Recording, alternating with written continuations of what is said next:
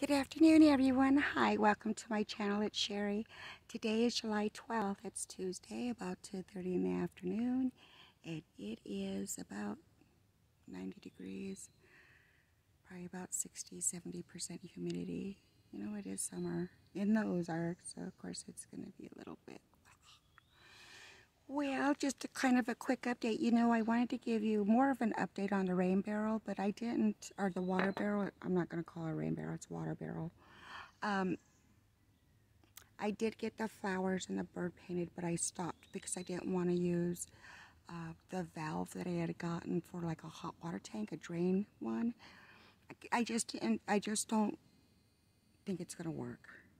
I'm not very confident. I think it's just going to leak, and I'm not going to put anything together like that. As far as like putting a bunch of caulking and stuff, that's just crazy to me. So I went on to Amazon and learned how to do my Amazon. I transferred everything over, like my address and my new card and whatnot, you know, because I had to change banks, and got that done. So I did order one of them. It's supposed to be here tomorrow. So it's made specifically for a water barrel, and it is self-seating. You know, the plumber's tape, you don't need that. So I think I would be able, that, you know, better, more confident that that would work.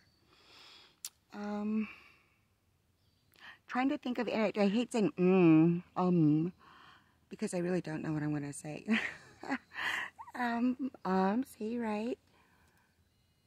I'm trying to think of what I've been doing. I did get some help. I was going to film it, but, you know, I always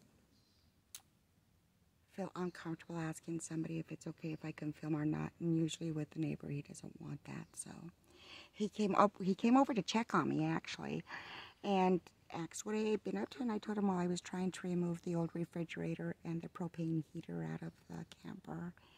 And it had, by that time, it took like 3 days. I was so frustrated, and I was just ready to give up. And he's like, well, let's see what you got going on.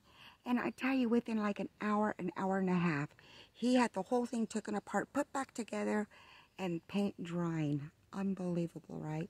He even built a pedestal for the refrigerator to sit on. So got my closet back, and I'm pretty excited about that. You know, to have a closet is always a good thing, especially when you're a female, right? Kaylee's been just kind of kicking it, and she's doing amazing. I'm so lucky to have her as my guard dog, the guardian, Homestock guardian dog. She does a pretty darn good job, to tell ya. She does not like people here that I don't know. She's still getting used to the people that come over here all the time, and that's Kaylee. She just barks to let me know that someone's here, and she's just doing her job. She's doing a pretty darn good one, too.